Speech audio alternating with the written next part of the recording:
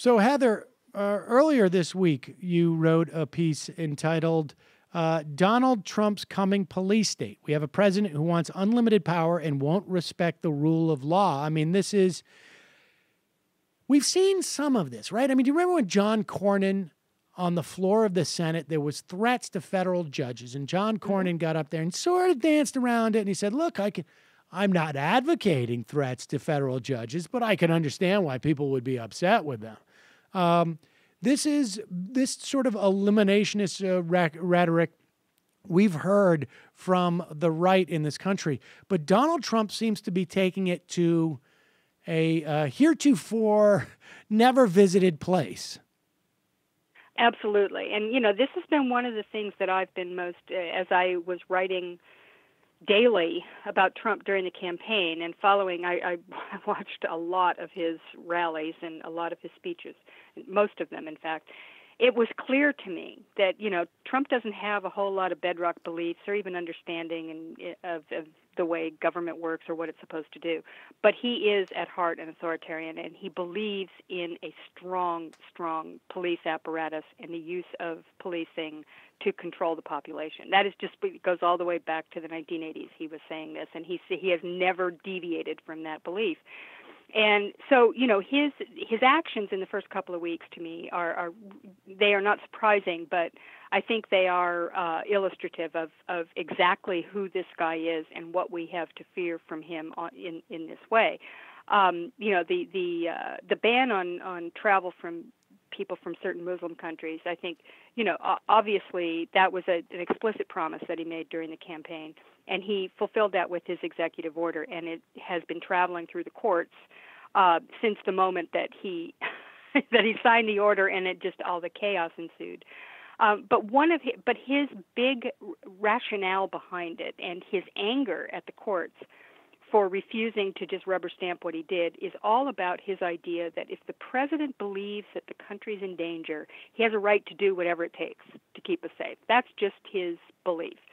And, that's a very simple-minded view on him. It's a dictatorial view, but it's not unprecedented, as you point out. People like, John Cornyn also kind of, hey, let's just say I understand why somebody might want to take out a federal judge, okay, ha, ha, ha.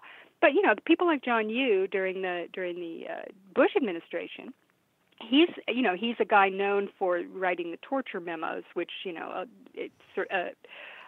legalized torture under the euphemism enhanced interrogation. But he also right. This guy worked in the Office of Legal Counsel at the Department of Justice. Office of Legal Counsel, at the Department of Justice, and he legalized it, which kind of gave a get-out-of-jail-free card to all the people who actually did perpetrate the torture because they said, well, we were operating under a legal understanding. But it wasn't just that. He was, a proponent of a view called the unitary executive, which stated that in a time of war, the president pretty much had unlimited powers to do whatever he chose, and that included in his view, the suspension of the Posse Comitatus Act, which precludes the military from getting involved in any kind of domestic disturbances. And he was very, very strong in this. So was Dick Cheney, loved John Yoo, and basically, was a big proponent of the unitary executive. So there is a legal background to all of this. Donald Trump knows nothing about that. He's never heard of John Yoo. I am sure he's never heard the words unitary executive. This is an instinct with him, but it fits perfectly into that, and that's one reason why people were, screaming bloody murder. Hey, you set this up as a precedent. One of these days we're going to get some strange reality TV star in there who thinks he's, Emperor Alexander, and they're going to use these powers. Well, we're about to see how that works because there are these precedents. I'm sure that Donald Trump's lawyers are going to use them in arguing as these cases come up into the courts, and we're going to see where that ends. So that, you have to. Let's just not lay it all at Donald Trump's doorstep. I mean, right. there was groundwork laid for this.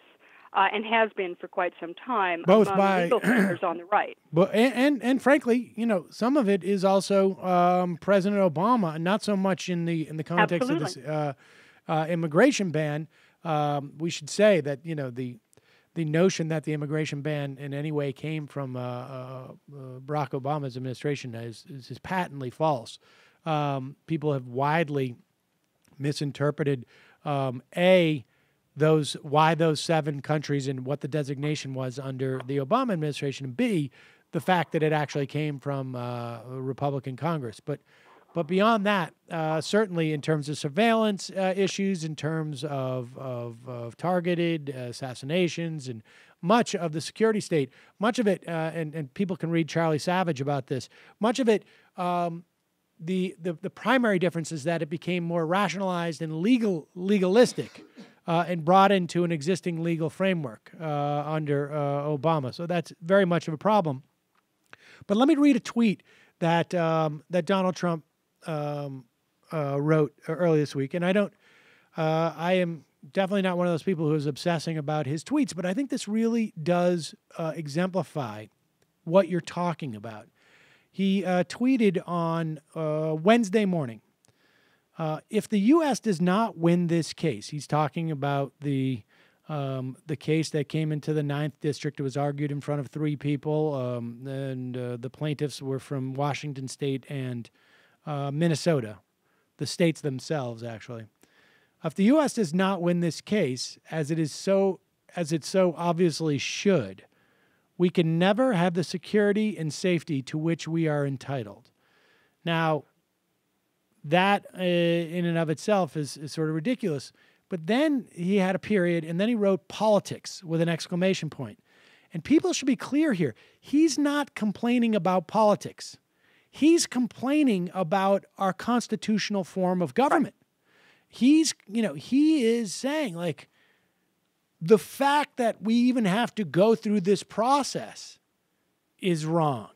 The fact that any of my proclamations, as he announced to those sheriffs and police officers gathering in D.C., his proclamations were not immediately and consistently upheld is an offense to him.